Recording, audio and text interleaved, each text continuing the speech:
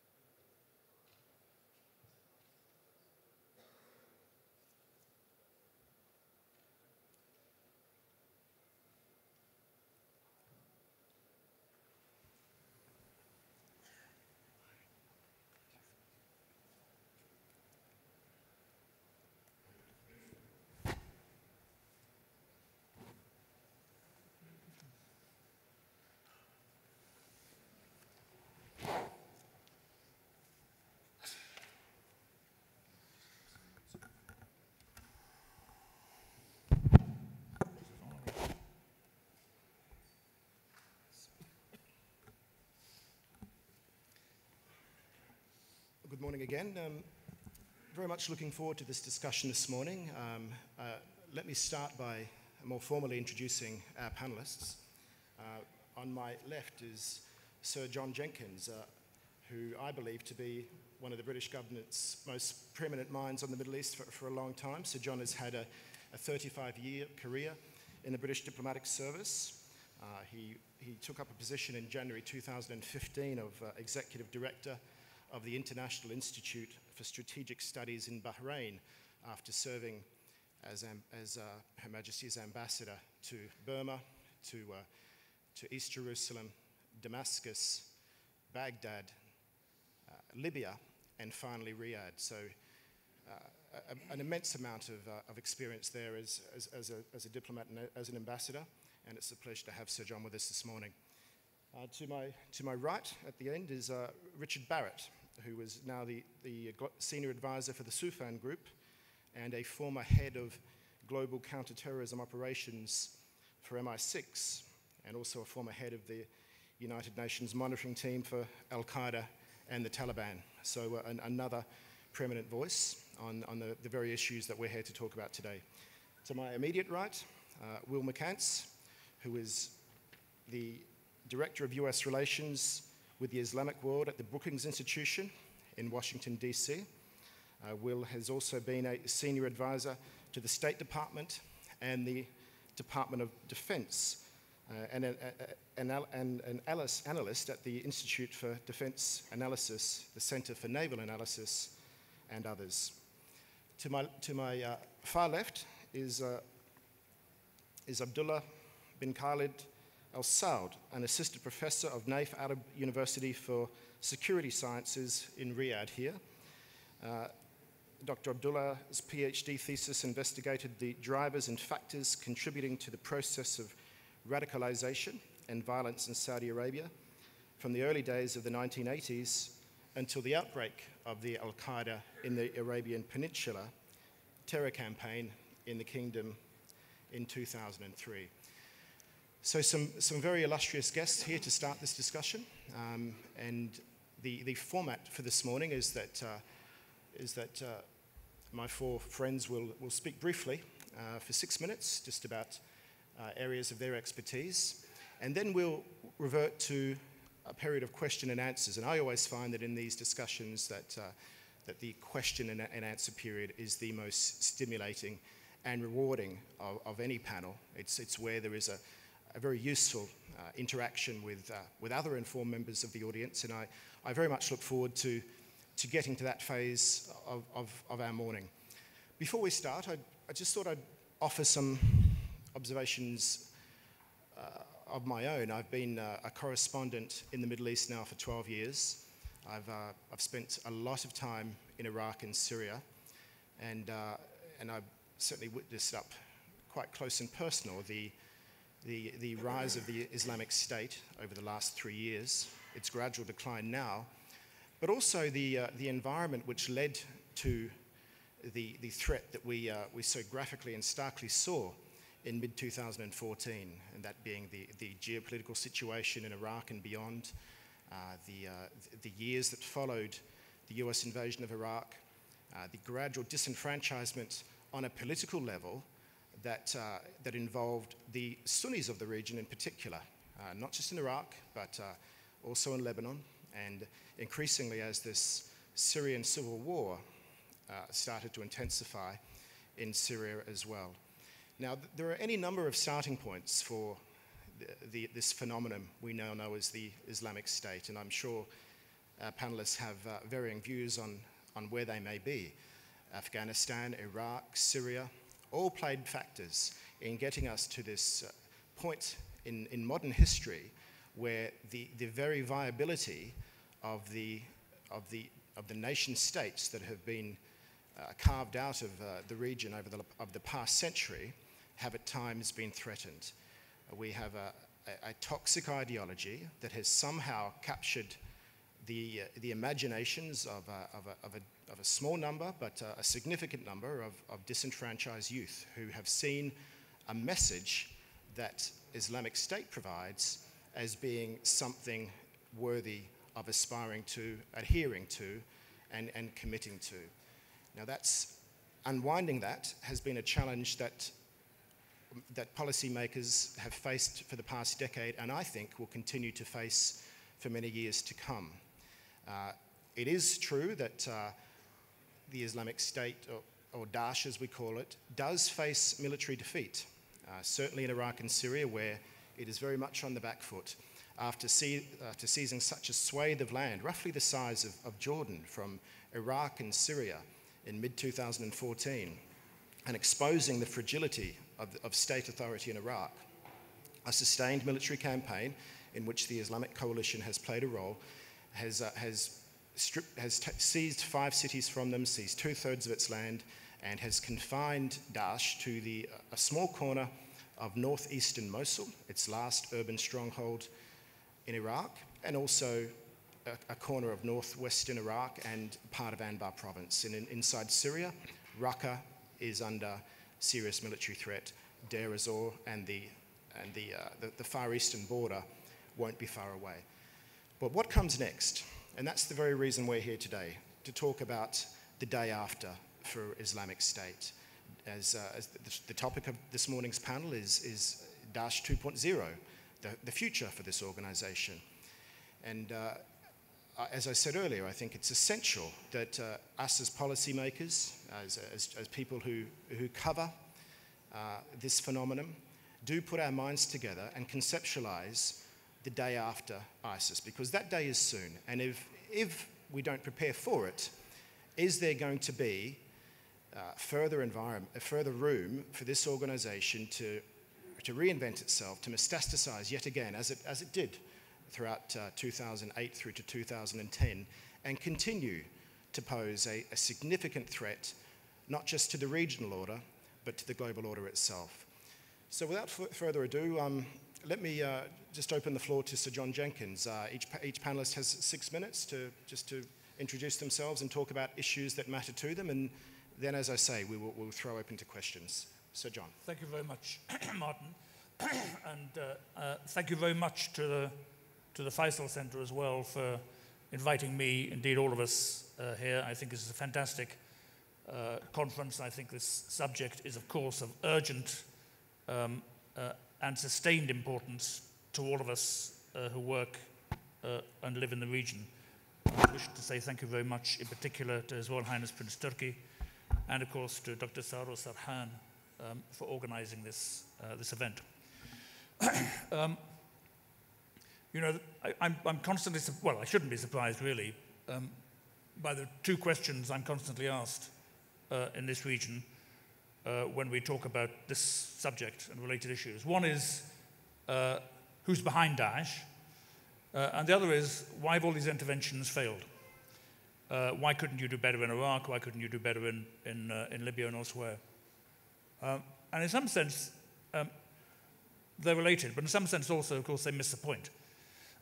the origins of Daesh or Fahish are complex, but by and large pretty well mapped out. I mean, the ideational background to Daesh in various forms of dissident and often distorted and politically mobilized Salafism, which emerged out of the whole stew of doctrinal debate and thinking from the 1960s onwards, in this region as a whole, but partly here in Saudi Arabia and partly in places like Egypt and so forth, which combined forms of dissident Salafism. And I use Salafism as a sort of shorthand. I mean, Salafism is an extremely complex phenomenon and in some ways is a misnomer, as Prince Turki said this morning, combined with the political mobilization and purposefulness of Muslim Brotherhood-related groups. We know this. There's been an awful lot studied. We also know the sort of trajectory that Al-Qaida in Iraq, Al-Qaida in the land of the two rivers, and Daesh followed in Iraq. I mean, that's also been pretty well mapped out. There were some areas of dispute, there were some areas of obscurity, but by and large, we understand the sort of trajectory that happened. And of course, Iraq was the incubator of this. So from 2003 onwards, Iraq enabled individuals and groups to mobilize, to come together, to operationalize, and to seed. Not just operations, but also ideas in an extremely effective and complex way. The issue for me, and this is something that Ash Carter was talking about in his remarks, and indeed Franco Frattini, is about the context which makes this possible and which makes this particularly dangerous in a sustained way. So when I think back to my time in Iraq between 2009 and 2011, we were talking about this the other night. I mean, looking back, this was clearly the period where Daesh reseeded themselves across Iraq, particularly in places like Mosul, but also in Diyala. I mean, these were two of the main areas where they regrouped. Zarqawi himself had used Diyala as a base. Mosul, when I was in Iraq, was still an extremely dangerous place. But certainly, and this may have been wider, but it was certainly the case for me, this looked to me like the dying, the threshing about of a dying organization. And when we looked at the time, and I remember very distinctly when we all sort of looked at the figures for violence and the data, and everybody said, we don't want to do body counts, we don't want to do data counts because this is crude, but actually in the end, that's what we did. And when you looked at the data, there'd been this massive falling off of violence, partly as a result of the surge, which had been extremely successful, a military surge in 2007, 2008. And so violence had been massively reduced in that period after the bombing of the Al-Askari mosque in Samarra in 2006, April 2006. And it was bumping along at if you looked at the graphs, because the graphs we all looked at went back to the beginning, so you had this massive spike. So what you saw when I was there was a trend line which looked as if it was bumping along the bottom.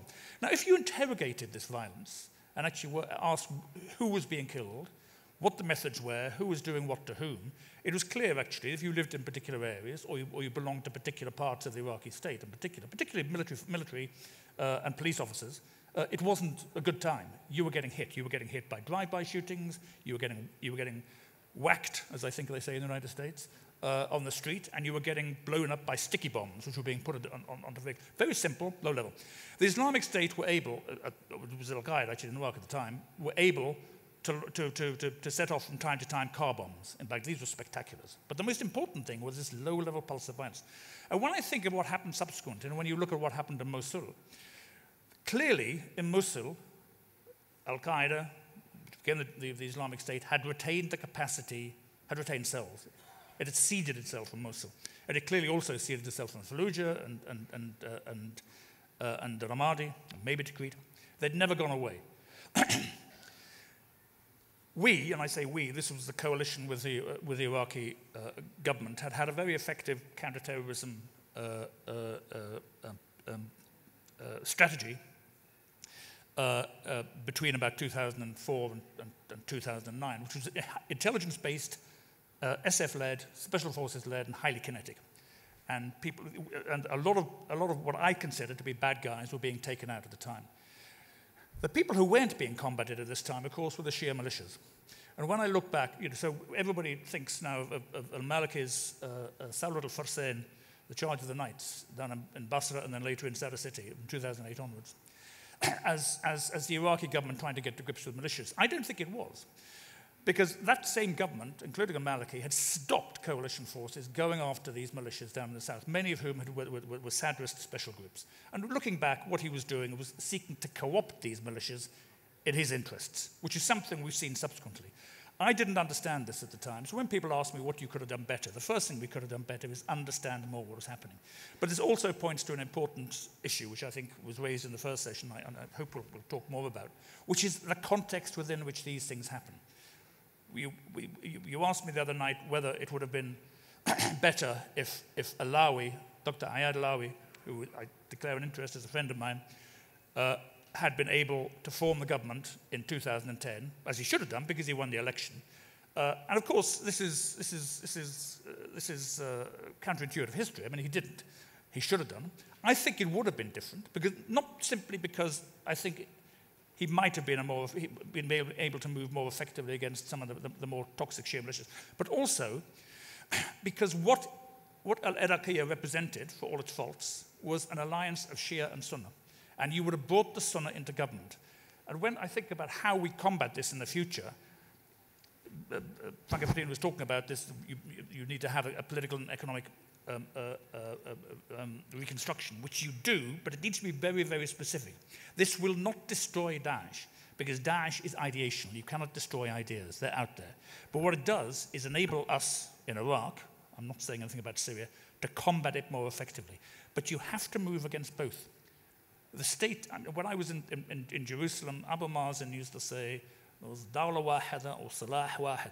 You need to have a unified state with a unified security authority to move against all threats to it. I'll stop there. Thanks very much, Sir John. It's fascinating remarks, and I look forward to expanding on them later.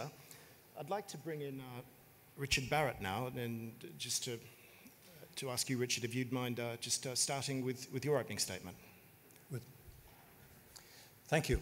And thank you to the King Faisal Centre for including me in this conference. I think already, even in such a short time, we've had a great deal of food for thought from the presentations before mine. I started looking at terrorism before 9/11, and there's been a whole generation of people grown up since then who are far more expert about it than me. But also, in that 16 years or so, there's been a vast investment of money by governments around the world. Terrorism now is one of the key issues of our day. But if I were a member of the tax-paying public of the world, which I suppose I am, I do pay my taxes, I'd maybe be tempted to ask for my money back. Because after all that money, all those trillions of dollars being spent, actually, we're slightly worse off, so far as the terrorist threat is concerned, than we were on 9/11. And I wonder why that is. I think that the problem is worse. I think decidedly, I mean, if you look at the United Kingdom, for example, we've had 14 disrupted plots in the last 4 years. That's an awful lot compared to what happened prior to 9/11, though, of course, we had Irish terrorism then, a very different sort of terrorism. Over recent years, we've had 260 people convicted of terrorist attacks or implications in terrorist plotting. We have currently at least 500 active investigations, police investigations going along on terrorism. And of course, there are many, many more people who are subjects of interest to the security services and the police. And beyond the actuality, beyond the reality of the problem, there is, of course, the perception of the problem, which is worse still. The public at large, not just in the United Kingdom, but I would say in all Western countries certainly, regard terrorism as either their first or second concern, according to surveys by Pew and other organizations like that. Well, this points, I think, not to the threat, which is pretty minimal. I mean, the risk of any particular individual in the West being affected by terrorism is so small as to be unquantifiable. There is no threat. But the fact that everybody sees it as such a threat, of course, is evidence of the success of terrorism as a tactic. And I think much of our response has helped to make it more successful. In essence, any terrorist, any individual terrorist, rarely acts on purely local, individual, personal reasons. They may be psychological, they may be social, they may be political, they may be economic, but it's some mix of local grievance which draws him into this form of terrorism. And it's a fact, of course, that even in a family, say, of 4 or 5 brothers, you'll find one going off to be a terrorist and another going off to be an architect, something like that. It's not just environment that does it. So we have to take that into account. And of course, terrorist groups do take it into account. Terrorist groups are extremely successful in wrapping up individual grievances into an overall framework that explains why one individual is finding life so hard. And particularly, of course, they attract people in the West anyway who are on the margins of society. That's why about 75% of terrorists who've been identified in Western countries turn out to have a criminal record or are otherwise known to the police. So terrorist groups are good at bringing in individuals who are inclined to become terrorists. And terrorist groups are very good at defining everything in terms of them and us. They're very good at making things black and white. And that, of course, I think comes to the fundamental issue of our response and where we make the mistake, because we too have tended to put things as them or us. They're the terrorists over there, and there's the rest of us over here. And so international relations have been defined since 9/11 as you're either with us or against us, in this very simplistic sort of attitude, which doesn't take account, perhaps, of why individuals are joining terrorist groups and why terrorist groups are thriving. And if we continue to cast everything in those terms, if we continue to make our security response the fundamental and defining element of our international and bilateral relationships, then I think we're going to get locked into this problem of not understanding that the conditions conducive to the spread of terrorism are not necessarily just political. They're not necessarily, and probably not at all, to do, for example, with issues of religion. I rather subscribe to Olivia Roy's theory that, in fact, a radical then seeks for something to attach to, which is and can be religious an attachment. But most of our terrorists in the West are right-wing extremists. You don't hear so much about them, but about half of the cases in the UK under investigation are to do with right-wing extremists. And there are many, many more right-wing extremists in the United States, of course, than there are people who would be labeled as Islamist or whatever. Well, we seek simplicity in our response because the public demands that. The public is not particularly astute in understanding the drivers of terrorism. But then it's not the public's role to be astute about that, and nor is it the press's role to explain the complexity to the public.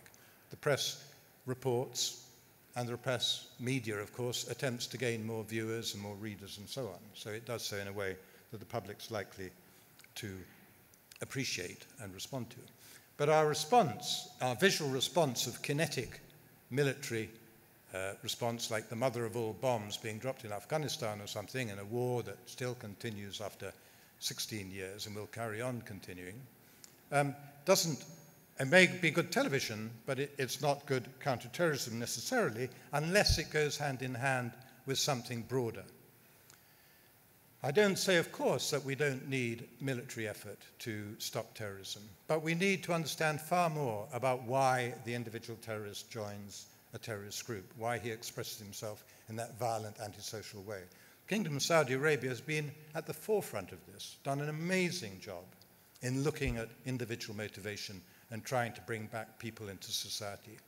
But I'm afraid for the many of the rest of us, and President Frattini said we lack a strategy. I think we lack a strategy because we lack the ability to articulate a strategy that could devote all those resources to individuals rather than to groups. So we're locked into two wars which seem to be going on forever, the most vicious civil war in Syria that I think has ever been recorded, and of course insurgencies in Nigeria and Somalia and in many other parts of the world, as well as terrorist groups that are effective in Southeast Asia and Russia and elsewhere. So my final point would be to spend more time following that Saudi example of understanding why the individual becomes a terrorist and looking at those drivers and trying to address those drivers alongside the necessary kinetic effort to destroy terrorist groups. Thank you. Thanks very much, Richard. We look forward to expanding on those remarks in the panel discussion and certainly in the question and answer session a bit later. I'd like now to turn to Will McCants for your opening remarks, Will. Thank you. Good morning, everyone. We're talking about Daesh 2.0, so I thought I might make some predictions about what's going to come in the next few years. That is usually unwise in the field of terrorism, but nonetheless. I think it's instructive to look at the recent and not so recent history of ISIS in order to understand what they're going to do next. The organization has lost half of its territory in Syria and Iraq. It's lost something on the magnitude of over 60,000 of its fighters, and yet it still continues to function.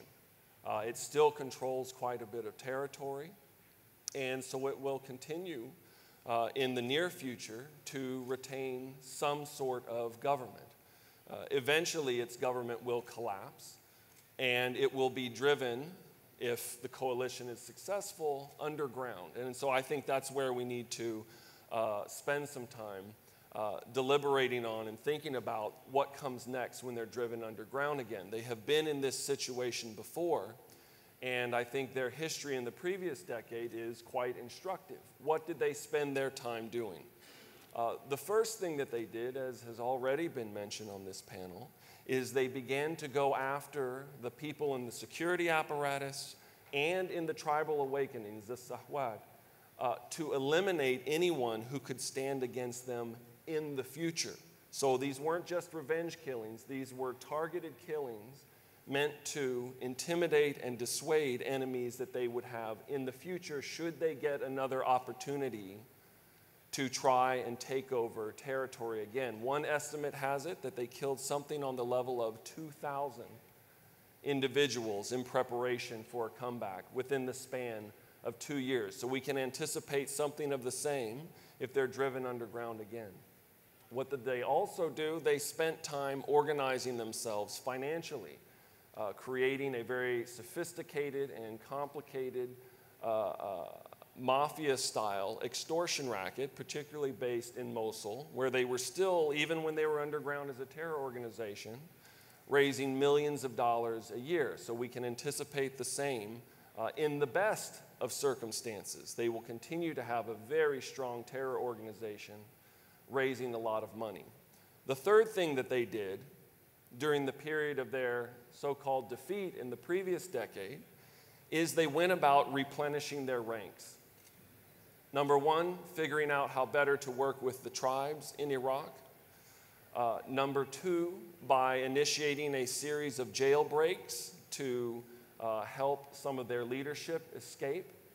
And number three, by carrying out a series of spectacular terror attacks targeting churches and other infrastructure in Iraq to stay in the public eye and, importantly, stay in the eye of the jihadist community to try and continue to attract recruits. And I think we can anticipate that they will do all of these things, again, should they be driven underground in the next few years.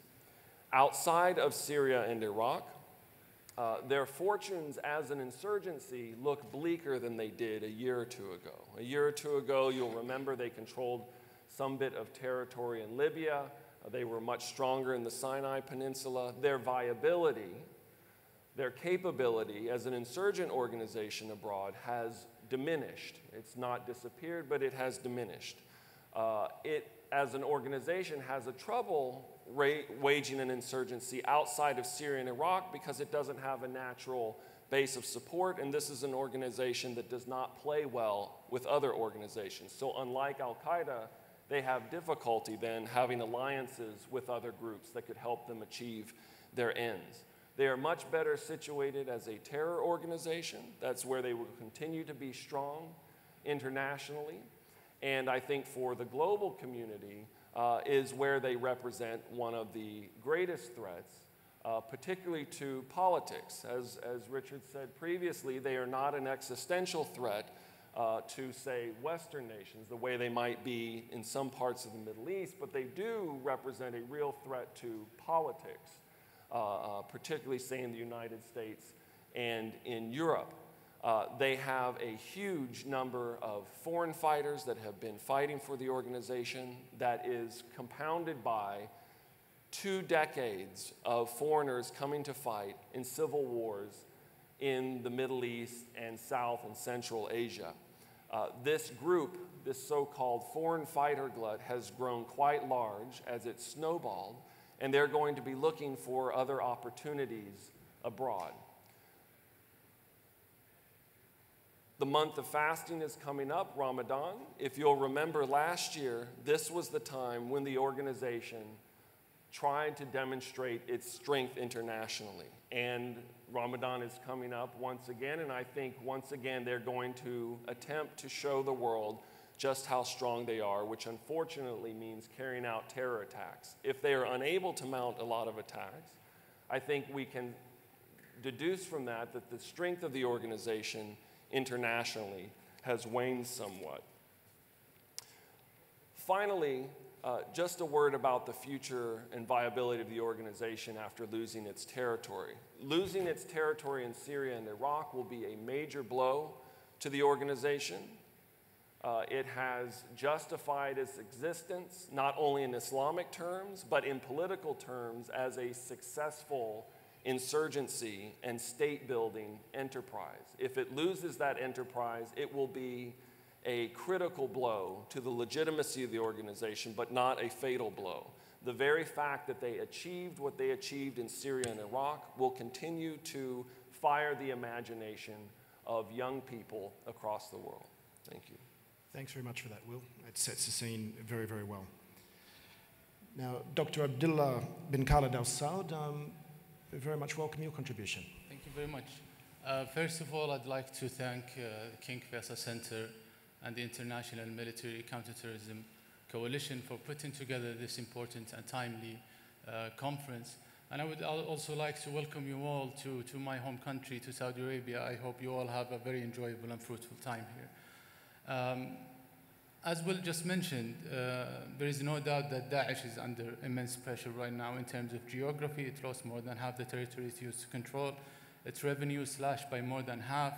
Its ability to recruit internationally also diminished considerably. The flow of foreign fighters coming into Syria and Iraq diminished. And also its media production and output. Many of the, I think 40 or around 40 media offices that used to be active during the height of its media production in the summer of 2015 has been dormant in recent months. So I would like to look at the future trends or the results that can really happen as this pressure continues in the core territory. I will argue briefly 3 main points. First is that some of the peripheries may strengthen and the threat therein intensify. What I mean by that is that Daesh will certainly try to conduct and inspire attacks abroad in order to demonstrate its stay in power, alleviate the pressure it's under, and claim even symbolic victories every now and then. Some in Iraq and Syria might find it attractive to relocate to other affiliates in the region. And I have to note here that the regional picture is not even in this regard. Despite the fact that Daesh announced in 2014 a wilaya in Saudi Arabia, this can only be found in paper. Even its terrorist attacks and violent campaign in the kingdom seems to have lost momentum in recent months and faltered. And that is to do mainly because of the outstanding job of the security forces and their expertise of the counter-terrorist security apparatus in the kingdom. Their last attack here was in November 2015, and it was a very simple hit-and-run attack The one before that was in July 2016, and it was 3 coordinated attacks in 3 different cities on the same day, and they were all failures. One of them was against the Prophet's Mosque. That unfortunately can't be said to other countries in the region. So places like the Sinai Peninsula or Yemen or Libya or even Afghanistan may prove attractive to some of the operatives. So this is the first point, the preference. The second point, which is also predictable, is that under immense pressure, fragmentations will occur, splits and defections. We have heard so many reports that many foreign fighters have reached Turkey in recent months, contacted their embassies, and indicated their willingness to return home. And now here's the challenge for the counter-terrorist agencies in all the countries to really distinguish between those who are disillusioned and those who pose as such to come back home and engage in building networks and cells. So there is another also possible side where defections can happen. Most of you maybe have heard of the Hazmi trend or the Hazmi group. It first appeared in 2014, and it deemed the extremist position of Daesh as soft, which is something I thought is impossible. But in the last month's issue of An-Naba, which is the Arabic language magazine of Daesh, they reissued their statement regarding this trend. And they also translated it and published it in Rumiyya, in French and German. That indicates that there might be a resurgence of this trend now in Raqqa or in Syria and Iraq. It remains to be seen how that develops, if it gains momentum or not. This is the second point. The third and last point is what also William mentioned just before, is that it is very wrong to view Daesh as static. They will most certainly innovate and adapt to changing situations and environment. It's more or less like the process of metamorphism that rocks undergo under intense heat and pressure. They morph from one type of rock to another while still in a solid state. Examples of their innovations in terms of weaponry is, for example, their use of drones. Just 3 days ago, they released a video through Wilayat Nainawa. And large part of the video, they were boasting about their production of weaponry, RPGs and stuff. In terms of adaptation, they will most certainly retreat to the desert and engage in aggressive insurgency. Al-Adnani, their spokesman before his death in 2016, he even foreshadowed this trend. He said, if we lose territory, we'll retreat to the desert, we'll come back even stronger. That's more wishful thinking, I think, but it's important to keep in mind that losing their territory and defeating them militarily will not mean the end of them. Radical ideologies do not need territories to survive if the structural environment and conditions that were conducive to their rise in the first place remain unaddressed, then we are sure they will be surviving in other form or shape. Thank you. Thank you very much, Abdullah, and thank you very much to all our speakers this morning. Now let's just switch to a panel discussion before we get to some questions and answers. And I wanted to start with you, Sir John, and I wanted to take you back to 2008, 9, and 10, your time as ambassador in Baghdad. It was all looking pretty good there for a while, wasn't it? The trend lines were reasonable. The surge had worked. There'd been a partnership between the tribes of Anbar and the US military and others, which had led to the earlier incarnation of Daesh being kicked out. And things were looking relatively solid. What happened? And how did they get reorganized and remobilized? What was the current that actually pushed that onwards? So you mentioned the 2010 election, in which Iyad Alawi won the popular vote but could not form a coalition. How instructive do you think that was in what we saw in the years afterwards? I think we simply misread it politically, and we misread it catastrophically, quite honestly. There was a feeling, if you go back to the circumstances in which Maliki took over from Jafari in 2006, al-Maliki was seen, I think, by quite a lot of people as more malleable than Jafari, and so would be more effective in serving particularly US agenda, but a coalition agenda. Actually, it turned out that Maliki was his own guy and was an extremely skilled maneuverer and exploiter of others' weaknesses. When I was there was quite a lot of talk about Maliki being a strong guy, a tough guy, and Iraq needed a tough guy. And if you go to Iraq, all Iraqis will say what we really need is Al-Hajjaj back. You know, I don't think Iraq is in 2017 is the same as Kufa, you know, 1400 years ago. But there's this sense, and I think people bought into that. The trouble is, you know, I understand the point of having a strong central government. The problem I have is having a strong individual at the top of that government who then monopolizes power and uses that power to marginalize others, which is what Maliki very successfully did. And this speaks to this whole question. I mean, Richard was talking about Olivier Roy and Gilles Kepel and their current very French controversy about who's right. You know, in the end, it's both of them. When you think of when Abu Bakr al-Baghdadi stood up in the great mosque of Nuruddin Zinki, you know, with his black turban as a Sayyid and dressed with the black flags of the Abbasids, repeating the exact words of Abu Bakr when he accepted the succession from the Prophet, he's saying something in the same way as when Zaharan Aloush, the late Zaharan Aloush, says, "I too want a caliphate, but I want an Umayyad caliphate. I want a Khalifa Umayyad."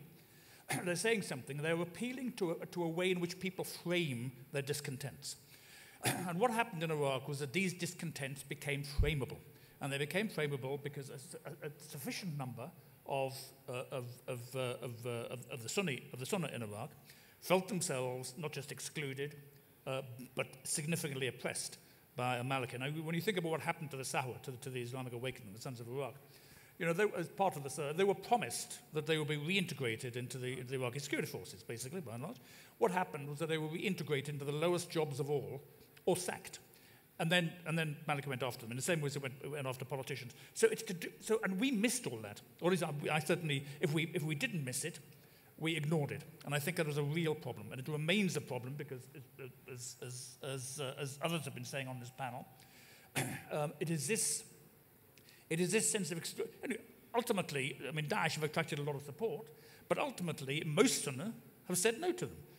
That failure to reintegrate the Sahwa in Maliki, giving them lower roles, I mean, that just fed the sense of disenfranchisement. But around that time, though, the Alawi won the popular vote with Sunni support. Yeah. Alawi as a secular Shia. Now, the very fact that he could not form a government or wasn't allowed to, I mean, was that a fatal blow in terms of I think when I look back to 2010, you know, Iraq, whatever you think of the invasion of 2003 and the overthrow of the Saddam state, there were various points along with that trajectory in which Iraq could still have been rescued, or something positive could have been rescued from the wreckage. 2010, for me, was the most significant moment. I think there's still something there, because it's still a central state. But 2010 was the most significant moment. It was a real turning point. Because Maliki basically, once he'd been able to persuade Mahmoud, who was the Chief Justice, to give him this breathing space to cobble his coalition together, and once the Iranians had come in behind him to force others, including Sadr, to back him, it took a long time, but it worked. What was the point of voting? I mean, we'd all said this was supposed to be a democracy. There had been an election. It was relatively clean. It was pretty fair. And it produced a result that actually I thought was a good result. Maliki didn't. And we allowed him to get away with it. Now, Richard, speaking of significant moments, your final years in government coincided with 9/11, which certainly revolutionized the world of counterterrorism. Now, casting forward 15, 16 years, we've seen ISIS or Daesh do its best to export chaos into Europe. We've seen the results of that. But how do you deal as a regional intelligence order with an organization that has the capacity to do what it's done, and that is to import potentially hundreds of people into Western Europe, into the US, but also into Saudi Arabia and other states, just sitting to wait to be activated? What sort of a threat is that to the intelligence community? Well, I think it's a very good question. Of course, the question that's being asked the whole time, because if from Western countries about 30,000 about 6,000 probably from Western countries, 30,000 foreign fighters in all going to join Daesh in Iraq, Syria. Possibly about 25% of those have now gone home. But I think the key part of your question is, are they all waiting to be activated, or have they just gone home? And I think that that is a challenge for security and intelligence services, to filter out those who may pose an immediate or future threat, and those who actually did what they had to do. Maybe they got disillusioned, maybe they got horrified, maybe they just sort of thought they'd made a mistake and come back. Those people are perhaps less likely to be a threat in the future, though of course one of the big problems about returning foreign fighters is that their future behavior is totally unpredictable. And if they made that decision to go and join a very violent group in Iraq, Syria, they may equally decide to join a very violent group in their home countries down the road when their repulsion from violence has worn off. So that's the key thing. I mean, one of the major changes, I guess, in recent years over dealing with the terrorist threat, apart from the much better international cooperation that exists, is that terrorists themselves have gone from being very covert to being quite overt. Most of the people who originally went to join Daesh, of course, were happy to show themselves on videos. They burnt their passports as a demonstration of no intention of return and so on. And so, relatively speaking, they were moderately easy to identify. Unfortunately now, terrorists have gone way back to the sort of covert side, and so they do present a bit more of a challenge. But nonetheless, I think that most would agree that if you pull a thread, you'll probably find it attached to other threads in counterterrorism. This idea of the lone wolf, for example, coming back and doing his own thing, is not very well supported in fact. So it still relies very much on knowing who went, why they came back, indeed. You know, I mean, the people who attacked Bataclan and so on were not returnees in the extent that they'd come back. They were returnees in the extent they'd been sent back. And that distinction, of course, is a very important one, and I think will require a great deal further international cooperation to unravel. Thanks very much, Richard. Now, Will, you touched on something earlier which has been a reason for being in many ways for Daesh, the latest incarnation of it, and that was its capacity to control geography. Now, as its territory started to be stripped from it through the military campaign, it seems to have switched focus and said, well, geography isn't as important as we said it was going to be. Take Dabak, for example. Controlling populations is, and that being able to incite chaos far beyond its so-called caliphate. Is that new self-definition credible? And what can ISIS or Daesh continue to represent to people if it cannot hold on to territory?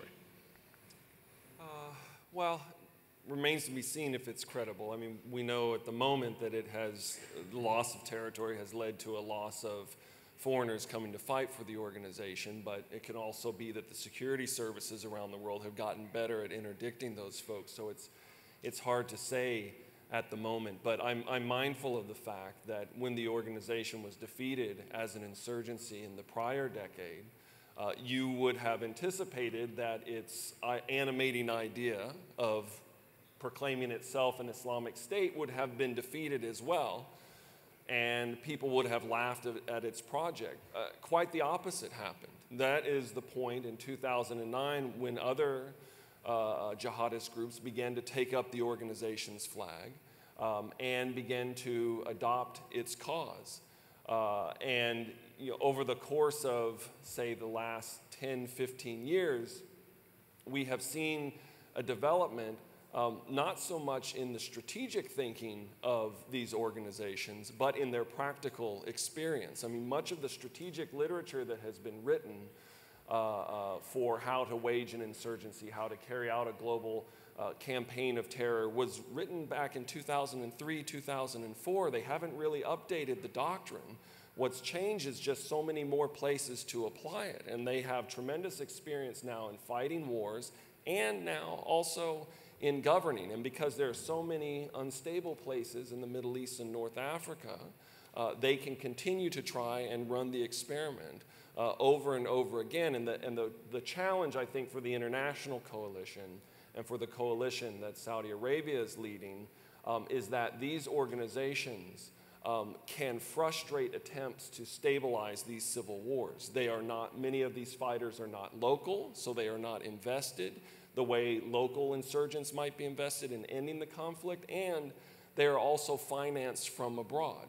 So it is difficult then to end their incentives for continuing the fight, and I think it's going to frustrate efforts in this region to bring these civil wars to a close. Abdullah, one of the key ideological messages for ISIS has been that they represent a lot to a young disenfranchised Muslim. For example, they're helping restore the lost glories of Islam, that they can represent you when the apolitical system has failed. It's a strong ideological current that has had appeal to large numbers of young disenfranchised Muslims around the world. To what extent do you think the defeats that it is suffering militarily, the clear suffering within its community, which was far from the utopia that it actually sold itself to be, to what extent do you think that is going to diminish the message that Daesh offers going forward? It is certainly a fact that the appeal of their slogan, باقية وتتمدد, is no more remaining and expanding. It's more accurate to describe Daesh right now as زائلة وتتبدد, shrinking and contracting. However, as I said earlier, Daesh will attempt to exploit any discontent within the Sunni population. So if these defeats militarily are not sustained by the successful restoration of basic services and good governance, we can be sure that Daesh will make a comeback. So they will attempt always to exploit these structural variables and conditions unless addressed properly. And that is really the challenge, because when we look in the Middle East right now, in our region, lots of places are suffering from chaos and instability. And these places provide a continued supply of rallying cries and causes to recruit. And also they provide safe havens and opportunities for them to attract recruits to come. So it is, I mean, it's possible, things are possible to change to the better, but as I see it, for the long term, in the short term, it is very hard to be very optimistic right now. Okay, gentlemen, one quick question for you all before we open up the floor to our audience. Sir John, we can't but help in our line of work to analyse the region through the prism of nation states, through the prism of sovereignty. That's how we see the world and we see the world order. But are we bringing the right sort of discourse or understanding to the debate by not acknowledging that the Sunnis of the region are, for example, have suffered immensely over the last 13, 14 years. It is a nation-state issue on one hand, but it's a broader issue on the other. Take Lebanon, 2005, the killing of Rafiq Hariri. 2003, the invasion of Iraq. 2011 onwards, the failure to meaningfully support a largely, almost majority Sunni opposition. Do we actually need to start framing the issues through this sort of a prism? If you look at when the so-called Arab Spring, so you think about what people voted for when they had elections, and indeed what we saw in the polling, very extensive polling in some of these countries, and voter behavior, people seemed overwhelmingly to want social welfare, good governance, equitable governance. It wasn't the question of how you chose the government, it's how the government behaves. And that for me remains the case. Everything we see around the region, in places which have suffered, even from places which have suffered greatly from civil conflict, from civil war, from terrorism and so forth, if you dig down, People want a restoration of services, they want a restoration of insaf, of social justice, and of distributional policies which give them hope for a better tomorrow than their yesterday. I think that remains the case. And for that reason, people want strong central states. They want states that function. They don't want, I mean, one of the things we have seen since 2011 is the abject failure of most dissident, seditious, subversive movements to run states successfully, even Daesh, when they control their territory. I mean, if you looked at the level of salaries that they started paying at the beginning, it was high, then it went down. Because there was a limit to how far their extractive, predatory model of statehood can function in a sustained way. You need central states. And people like states with borders. I refuse to believe that this has simply vanished. It was very striking. I think it was 2007 when Iraq, Iraq's football team won the Asia Cup. There was an explosion of joy across the whole of Iraq. Now, I'm not saying that football is the answer to this, but it tells you something about how people's identities are formed. It certainly reaffirmed that the sense of nation was still fundamental to the sense of identity there. And I think it's a problem, because what we've also seen, if you think of Sunni versus Shia, I mean, who are the Sunni and who are the Shia? This is to fall into the sectarian trap that Daesh and others are setting for us.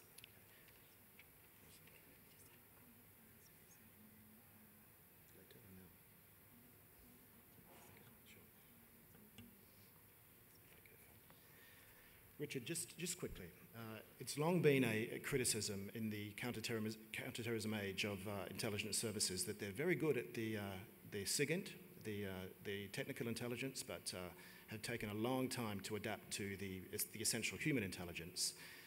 Does that criticism hold water now, 16 years into the war against global jihad? And if so, what to do about it?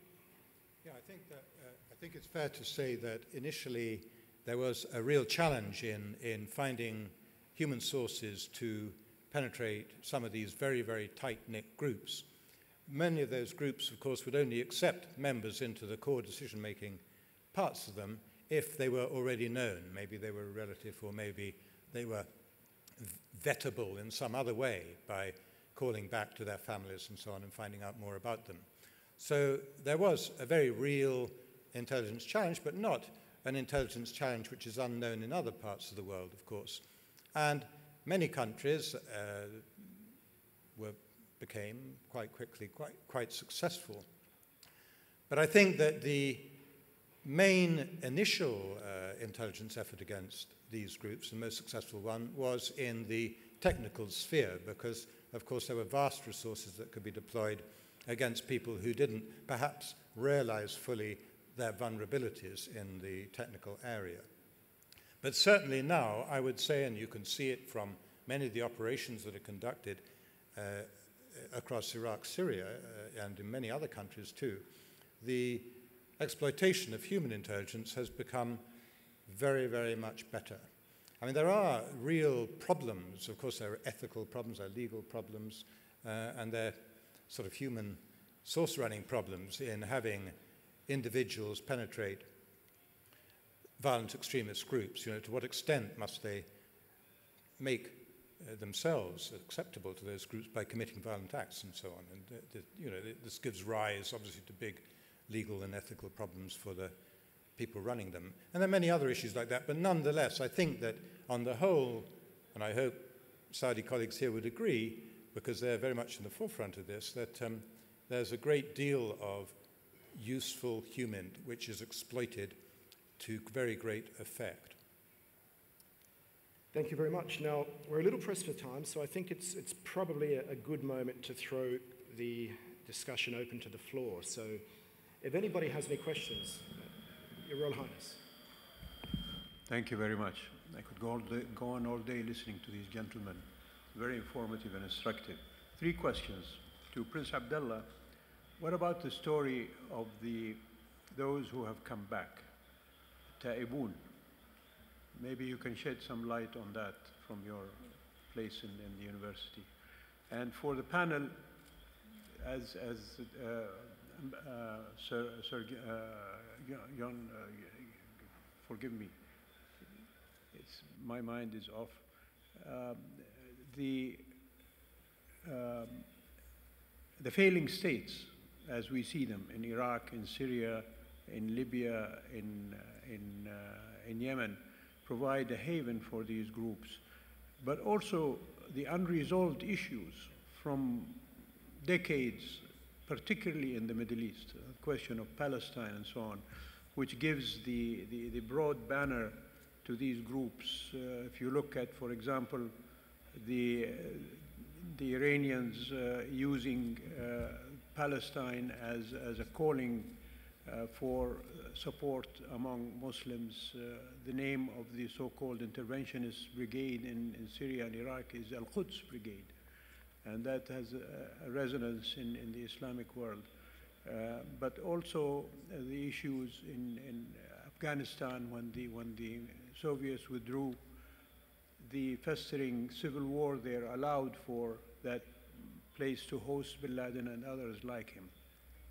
So please shed some light on these issues. And the third question, if I may say, the derivation of these groups comes from not just, I believe, what happened in Iraq or Afghanistan. I think it goes before that to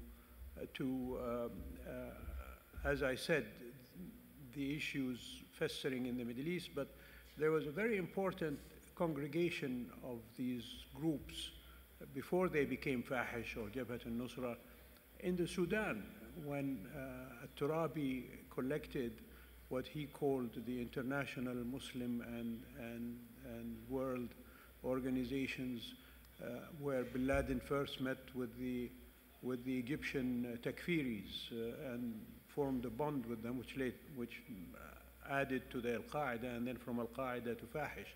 And I'm reminded of very much a similar happening in the 60s when the communist movement collected in Havana, Cuba, with the Tricontinental Congress. If you remember it, historically, that's where all of the terrorist groups of those years, the revolutionary groups from Africa, Asia, Latin America, and even Europe, which led to groups like Bader Meinhof and the Red Brigades in Italy and other groups like that.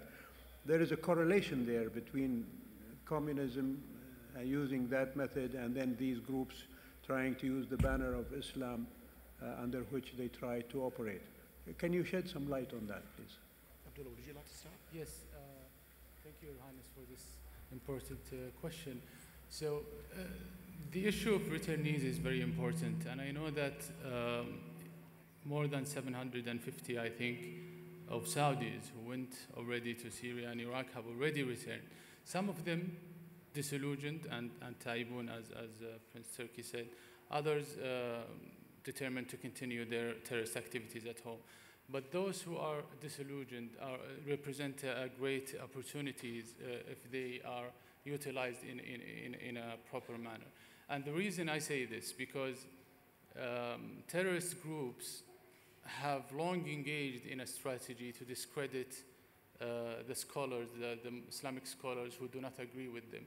And this was back from the days of Al-Qaida, from the late 1980s up until Daesh. Daesh even went further. They excommunicate the scholars and they call for their murder. Just 2 months ago, there was a campaign called Kill the Imams of Kufr. And they include in this group of scholars everyone who disagrees with them. So as a result, members of this so-called, and erroneously I might say, jihadi trend or jihadi current, they have come to view, disregard any fatwa or view of any Islamic scholar other than their own members. So people who come from within that group and disillusioned, it's important to give them a platform and a voice to maybe use them to counter the extreme ideology. So they can prove an important asset, in my opinion.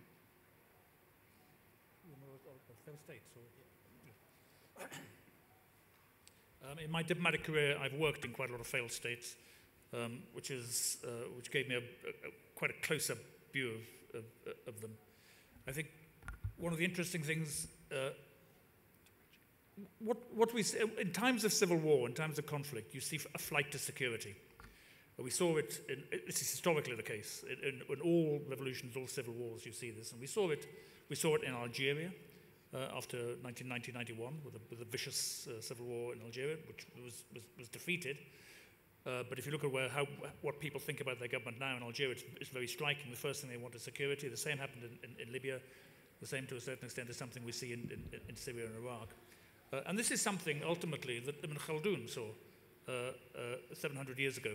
This is Asabiya. People will talk about, this is all about tribalism. This is all about because states can't work. Tribes are strong, and tribes, I mean by tribes any sort of group that has this sense of communal allegiance. Tribes are strong when states are weak. This was Weber's great insight 100 years ago. So the important thing is what you do about states. And what we've seen in the Middle East over the last 20 years, actually, I think, is the collapse of the republican states of the north. We've seen it with Syria, we've seen it with Iraq for different reasons. We've seen it in Libya, and we could see it elsewhere, I think. And this is a real problem. And this doesn't mean the states are useless. States are absolutely necessary. You have to reconstitute a state system in the Middle East. Now, I think you can only do this around the existing core of the Arab state system in the Middle East, which turns out to be the Gulf, which is why the role of Saudi Arabia, I think, in the long term, in places like Syria or Iraq in particular, is so important, because I don't think you can do this without support, even in sort of practical terms, like what you do about rebuilding Mosul or Tikrit or Ramadi or Fallujah. This is really important. It needs a reframing. At a time of massive challenges from Daesh and also from Iran and Iran-related militias, and what we see about the activity of certain forms of Iranian-backed militias across the border Levant, I think this is really difficult. And I think this comes back to something Anash Carter was saying this morning, the convening power of the United States. I think actually the visit we have at the moment in Saudi Arabia from President Trump is massively important if it represents a genuine and sustained return by the United States to its traditional role in the region, because I think it is indispensable if we're going to construct a better future. Yeah, Your Highness is absolutely right about the importance of looking at places where people are able to gather, share ideas, but also to train. Back in the 1960s, as you say, you had revolutionaries coming from as far away as Japan to train in camps in the Middle East. Carlos the Jackal was also famous for training in the Middle East.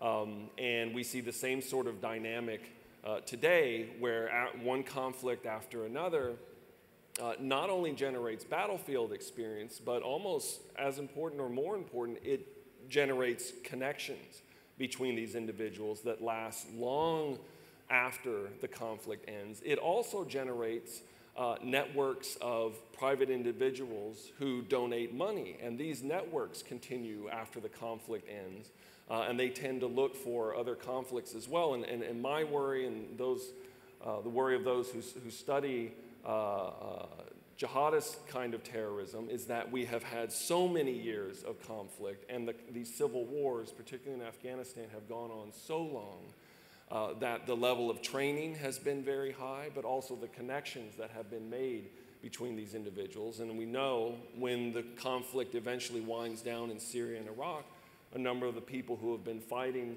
in those theaters are going to go and look elsewhere for new conflicts, and they will draw on the networks that they have built today. A question from Professor Ahmed Sani from Nigeria. Yes, sir. Is there perhaps a microphone? Thank you very much. The first question I want to ask is this.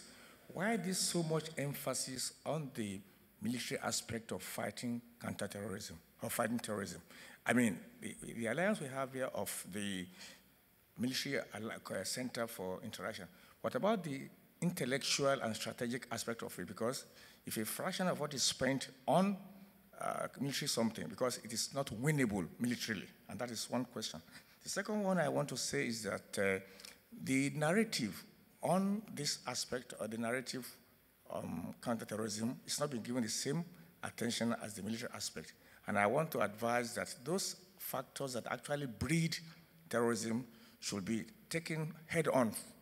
People are talking about poverty, youth unemployment, and things like that. I think it's better for us to actually follow those things and give a more forceful and coordinated narrative rather than only the military option. Thank you very much. John, would you like to just touch on military versus strategy? I think we all agree in this room that a coherent, cohesive strategy isn't quite there yet in terms of determining what happens next. One of the reasons that this conference has been convened is to discuss the day after. So I think there's a broad understanding that there needs to be a coherent, inclusive plan, but how far away are we from it? And what do we need to do to actually formulate a successful plan? I'm not inside government anymore, so I don't know what's happening inside government. You can be more candid. Looking at it from outside, I've got to say I don't see a political strategy. I see a military strategy, which is very effective, actually, in Iraq and Syria, highly effective, and I'm very glad it's there. But you're still left with the problem of how you reconstitute the political compact between the central state and everybody in that state, and that's a big problem.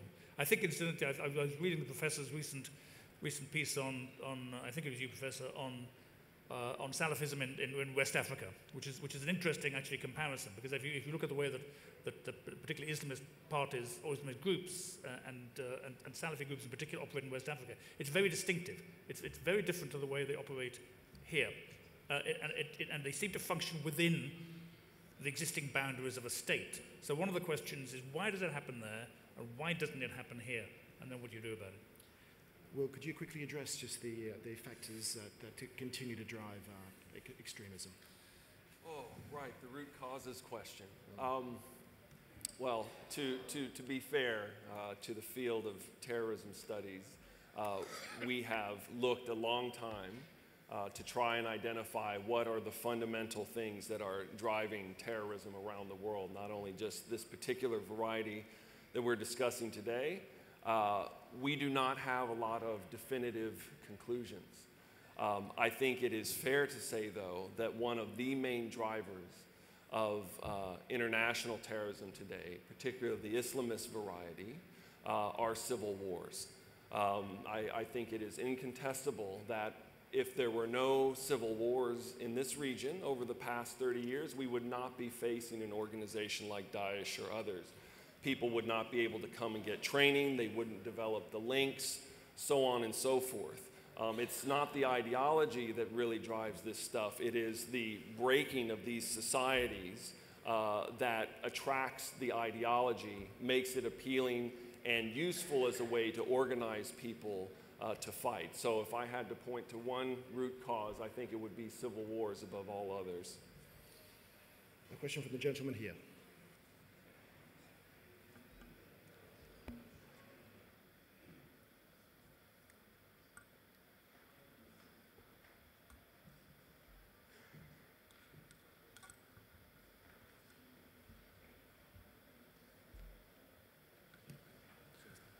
شكرا. اسمي الدكتور محمد بن حمو، رئيس المركز المغربي للدراسات الاستراتيجية. أود فقط أن أعود إلى ربما بعض النقط التي تم الإشارة إليها من خلال المتدخلين. حين وضع المنظمون الموضوع، أعتقد بأن وضعه كان جيداً، طبيعة التطرف ومستقبل الإرهاب. في مختلف ما تفضل به المتدخلون كانت هناك العديد من الأشياء الجيدة والممتازة، ولكن أعتقد بأن هناك بعض التساؤلات والأسئلة التي طرحت، وربما أن الأسئلة التي كان ينبغي طرحها كانت أخرى. نحن أمام ظاهرة معقدة مركبة، ظاهرة تتطور بسرعة، وبالتالي قد تكون المقاربة وكذلك الوسائل التي نتعامل معها أو نتعامل بها اليوم مع هذه الظاهرة متجاوزة، لأنها لا زالت وسائل التعامل مع الظاهرة كما كانت في السابق. فبدل السؤال من يدعم داعش اليوم، ربما أن السؤال هو كيف وصلنا إلى داعش ولماذا وما هي الأسباب. وبدل أن نعتقد بأن الأسباب توجد بأحضان المجتمعات المسلمة، أعتقد بأنه حان الوقت لننظر إلى أن الأسباب هي خارج المجتمعات المسلمة كذلك.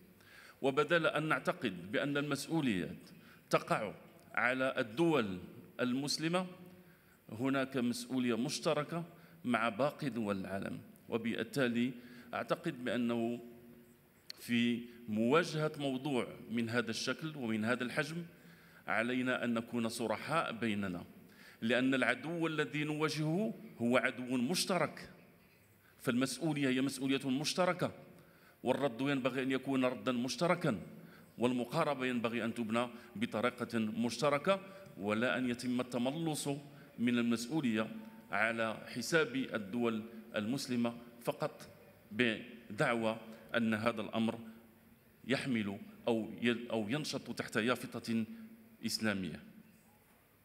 حين نتحدث عن متى يتحول الفرد إلى إرهابي، أعتقد بأن السؤال هو كيف ولماذا يتحول الفرد إلى إرهابي اليوم؟ لأن مسألة التطرف، فالتطرف هو مسلسل كان في الماضي يطول في الزمن، أما الآن نحن أمام ظاهرة ابتعد عنها طابع الإيديولوجيا وابتعد عنها طابع الغطاء الإسلامي. إذا كان التطرف قبل وأثيرت مرحلة الحرب الأهلية في الجزائر منذ 20 سنة أو 15 سنة حين كنت أشتغل على الجزائر، كانت مسلسل التطرف يدوم إلى 12 أو 14 شهر. اليوم ينقلب الفرد من بين قوسين عادي إلى متطرف في غضون أسبوع. إذن هناك إشكال حقيقي، وينبغي أن نطرح الأسئلة الحقيقية، وينبغي أن نبحث عن الأجوبة الحقيقية كذلك، لأن الأمر كذلك نحن أمام ظاهرة ربما أن ما يميزها أنها ظاهرة حاقدة، ظاهرة انتقامية، وبالتالي ظاهرة يمكن اعتبارها بأنها رد فعل. حين تطرح قضية وإشكالية الآن المقاتلون الإرهابيون الأجانب، خلال 30 سنة من الحرب بأفغانستان عدد المقاتلين الأجانب الذين انتقلوا إلى أفغانستان بلغ عددهم 10,000. في 10 سنوات من الحرب بالعراق عدد المقاتلين الأجانب الذين انتقلوا إلى العراق 10,000. في 4 سنوات من الحرب بسوريا والعراق عدد المقاتلين الأجانب الذين انتقلوا إلى سوريا والعراق 47,700. حين ندخل في منطلق أو دول منطلقهم، كيف يمكن أن نفسر أن عدد من انتقلوا من الدول الأوروبية تجاوز 8,000 من المقاتلين الإرهابيين الأجانب؟ فبالتالي هناك أسئلة هي بالنسبة للدول المسلمة ينبغي أن تجد لها الأجوبة، ولكن هناك أسئلة بالنسبة للدول الغربية وباقي دول العالم ينبغي أن تجد لها الأجوبة. ثم وأعتذر لن أطيل كثيرا، حين نتحدث عن العائدون وسمو الأمير طرح الإشكالية الحقيقية للعائدين، لأننا فعلا أمام ظاهرة خطيرة جدا. ليس لنا علم الآن بعدد من قتلوا وعدد العائدين. قد نكون في تصنيفنا لهم بالتائبين نرتكب خطأ إضافيا، لأنهم للأسف الشديد قد يكونوا عكس ذلك. فأين يتبخر هؤلاء المقاتلون؟ تمت الإشارة إلى ليبيا. قبل انطلاق العمليات في ليبيا وفي الشريط المتوسطي كان عدد المقاتلين الإرهابيين الذين التحقوا بداعش 7,500. بعد نهاية العمليات في سرت قتل منهم 2,500. أين تبخر 5,000 مقاتل إرهابي ينتمون لداعش؟ الآن ما يحدث في سوريا والعراق والموصل كانت أعداد كبيرة. أين ذهب الكثير منهم؟ إذن إشكالية العائدون هي إشكالية حقيقية، وتدبيرها ينبغي أن يكون تدبيرا جيدا، لأنه يعتبر فعلا تهديدا حقيقيا للأمن وللاستقرار بالنسبة للدول. ثم لا يمكن أن نتحدث عن هذه الإشكالية بغض النظر عن تضارب الأجندات الإقليمية والدولية، وبغض النظر كذلك عن المسؤوليات التي كانت قائمة بالنسبة ولا زالت بالنسبة لبعض الدول في المنطقة، وأقصد بالأساس هنا إيران. ثم نقطة أخيرة إن سمحت، لا يمكن أن نتحدث عن هذا الإشكال بغض النظر عن مسألة التعاون الدولي وبالأساس التعاون الاستخباراتي، ولكن بالنسبة للغرب حين يكون هناك حديث عن التعاون الاستخباراتي مع الدول المسلمة، فما هو مطلوب هو أن نتقاسم ما بيدنا، وليس أو هكذا يفهم من طرفهم، وليس أن يتقاسموا معنا ما لديهم. الاستخبارات كما تعلمون هي في شقين أساسيين. إن كان هناك تحكم في الاستخبارات البشرية، فنحن للأسف نلاحظ بأن الدول الغربية لا تتقاسم الاستخبارات التقنية التي تتوفر عليها، فبالتالي لا يمكن أن نواجه هذا الخطر وهذا التهديد وهذا عدو إلا إذا كانت لنا مواقف واضحة وإرادة واضحة، وكذلك رغبة في أننا نواجه عدو مشترك. شكرا. There's a lot to take in there, but Richard, could I ask you just to address the issue of whether Western states and countries away from this region have shared their responsibilities, have shouldered their responsibilities for the situation that we find ourselves now in? Before you answer, we're well over time, and if I could just invite, when Richard's finished his questions, Ibtisam and also Police General Elias to ask their questions. Richard. Okay, well, if I may, I'll just address that issue of intelligence sharing. Well, there is a great deal of intelligence sharing. I think there wasn't so much before 9/11, maybe. There could have been a lot more. But now there is a great deal, because essentially the security of one state is very much bound up with the security of other states. So it's in the interest of all states to ensure that internal stability and other threats to security are dealt with.